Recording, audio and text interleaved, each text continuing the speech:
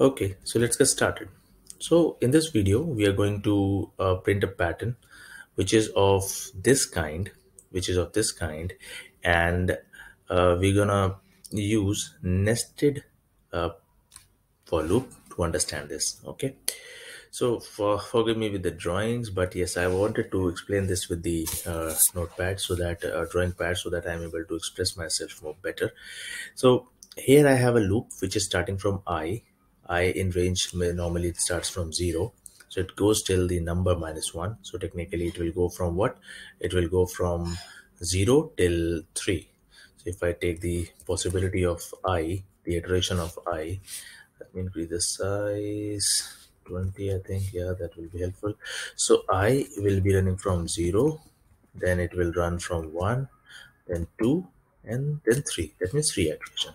Inside this, I have S, which is uh, a constant which gets declared after every iteration. So that is 1. So after in every initial of the S, it will remain 1.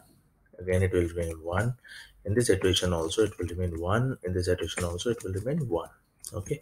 So now coming back to next to that is J, which is the internal iteration, the loop which is inside the loop and which will depend on the I of the above loop. So that means if this I is on the fourth number, this will run for the 4 times, right? If it is in the 5, it will run for the 5 times. So J will technically run in the initial for when I is 0, it will run for the 0 times.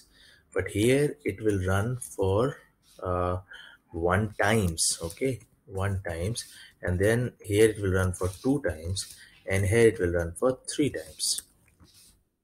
Okay, so times means now we have a nested inside this, so we'll go for internal printing. So now if I go here in this J, I will see that this S which is inside the scope of this S will be S plus I. So S is initially 0, so it will not run 0, so nothing will happen. This will give a blank printing, right?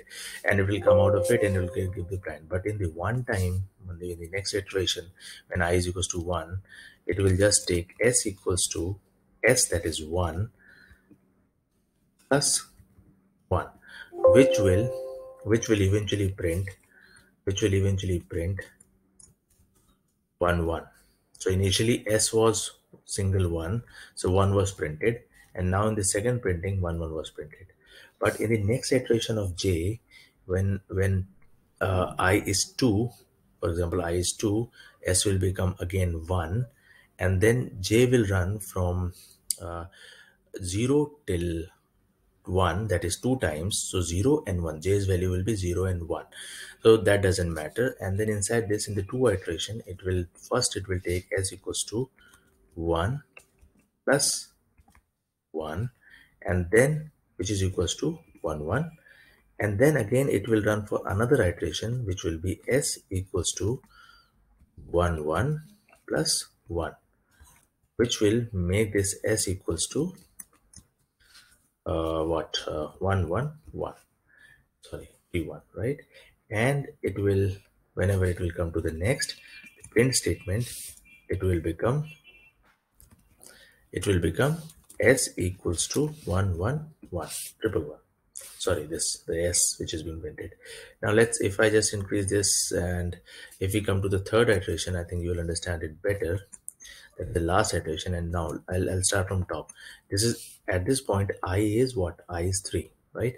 Now I will give this J indication that you will have to run 3 times, 0 1 and 2, right? So if I write, it will run for 3 times, and iteration of J will be 0 1 and 2. So I will just increase this box size so that it is on the same line. So that means it will run for 0 1 and 2, and S was initially 1, so first iteration S will be single quote 1 plus this time 1, so that is this, which is just equivalent to last in the second iteration what we saw. Then it will go to the next iteration because it has to run for 0 1 and 2. So 0 is done. Now for the first iteration, it will go and say 1 1 1, that was there earlier because S is not getting reset, and then again it will do plus single quote 1, which will make it as 111. Now, because it is going to run for the second time, so it will take s, which is equals to the older value of s, 111, plus new concatenation of 1, which will make it as 1111. So again, I will have to increase this box size, and it will look something like this. And after this, because it cannot go beyond 3 iterations, so it will get out of this for loop, and it will print the value of s. So s will be printed as 1111. So it is having a pyramid like printing, because after s it will a slash n. So 111111111. That is similar to this. Now guys, takeaways. Understanding the internal nesting is really important. What is the role of range? What is the scope of j? That is something that we should understand, because it will this internal loop will iterate till this range is being satisfied, and this range is depending on this value of I, and which is internally depending on this range of I. So this external loop is kind of playing with these internal values, and this print scope is very important. I'm not printing inside the scope of internal nest, otherwise this could have created different kind of pattern printing output. But here I am putting this print in the scope of external for, because after every completion of internal loop I want to print something which is going to help me print this. So why am I explaining this? Because it's not that this is something that you're going to do every time. Pattern will change, requirement will change. So understanding this initialization, this concept is really important, and is more important than this exact program loop. Okay, so I hope it was clear enough. I've tried debugging this. If you want to try this out, try a different program, I can give you another program here where you can simply try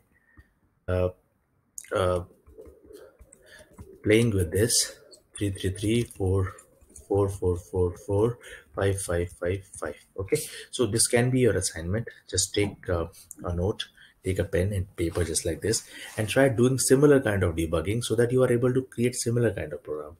Hint for you is, now these values are not constant. These values are the values of I. So this I is something which needs to be replaced with this s value here.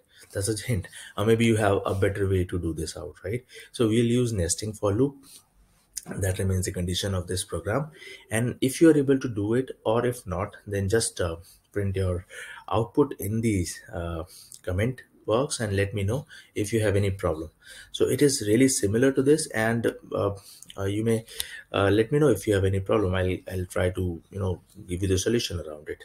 But yes, I hope I was able to explain the concept. That is more important than the exact answer.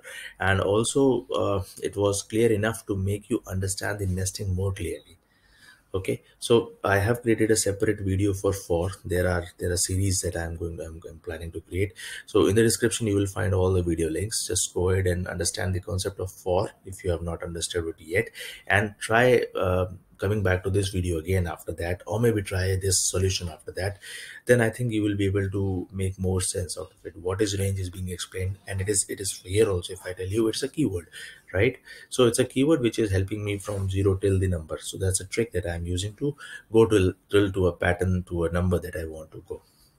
Okay, I think you liked the video. Thank you so much for your patience. And yes, if you have not subscribed, please subscribe it, so that we can keep on producing similar videos.